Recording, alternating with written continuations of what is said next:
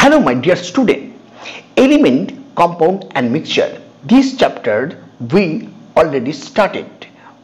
Part 1 that we already completed.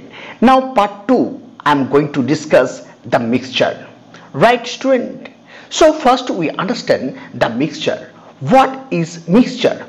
A mixture is a form of matter in which two or more pure substances like element or compound are physically mixed in any proportion.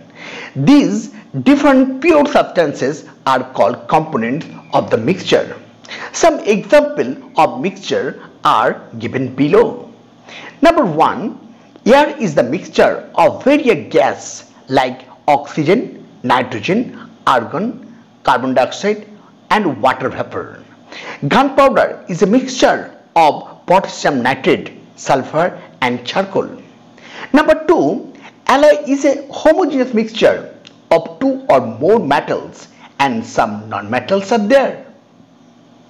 Number 3, all our body fluids such as blood is a mixture of various corpuscle and serum are present in the blood.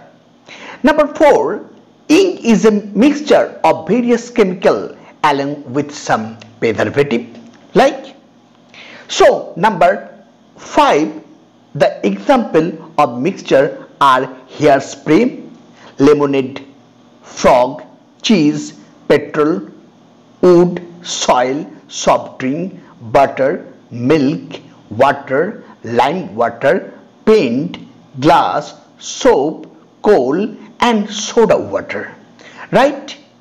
I hope student you understand the definition of mixture and their example. Right? Dear student, here I am going to discuss the characteristic of the mixture. First of all, number 1, mixture have variable components. That is, they have different ratio of components. Right? For example, we can add sugar in milk or in tea as per our need. A mason mixes the amount of cement and sand as per his requirement. Right?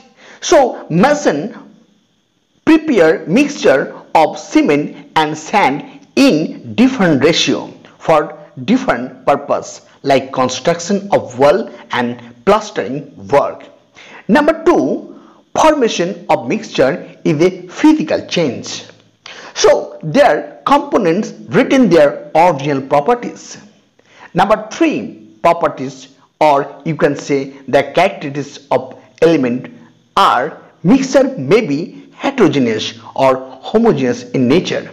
That means the nature of mixture is decided by the size of the particles and the extent of intermixing. If the size of the particle of one constituent is larger than the other and they are intermixed non-uniformly, then the mixture will be heterogeneous.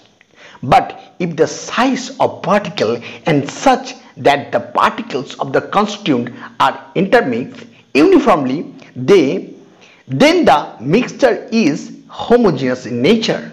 For example, copper sulfate crystal dissolve in water to form a homogeneous mixture. Right? Number 4, component of a mixture can be separated by physical method such as filtration, decantation, distillation, etc. The components of the meal can be separated by the centrifugation method. Right? Now student, I am giving you the another point, number 5 point. Here it is, preparation of mixture involves very little or no heat change. For example, if we dissolve 1 spoon full of glucose in 1 glass of water, then only few calories of energy is required. Right?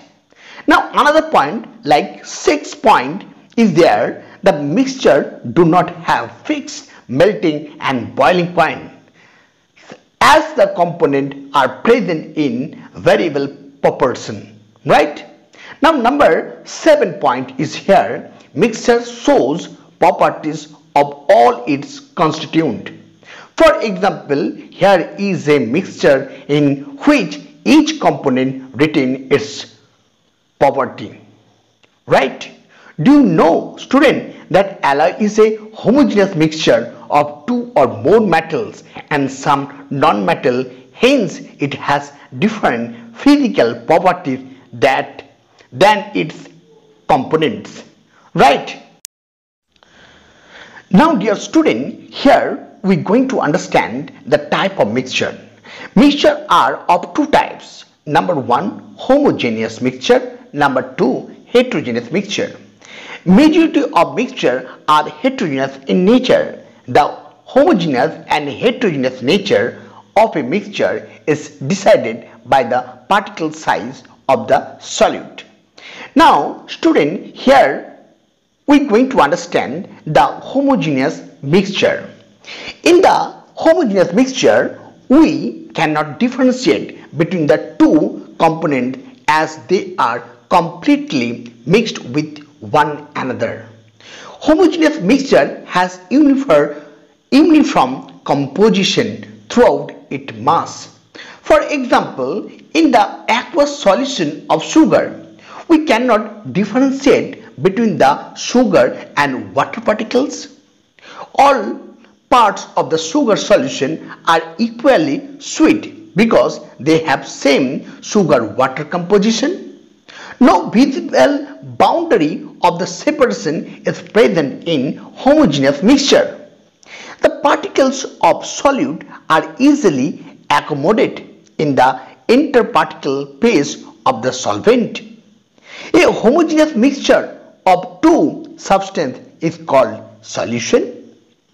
A few examples of homogeneous mixture are soft drink, dilute sugar solution, alcohol and water mixture, saline, petrol, kerosene, natural gas, alloy, air, vinegar, copper sulfate solution, iodine solution, and the filtered tea.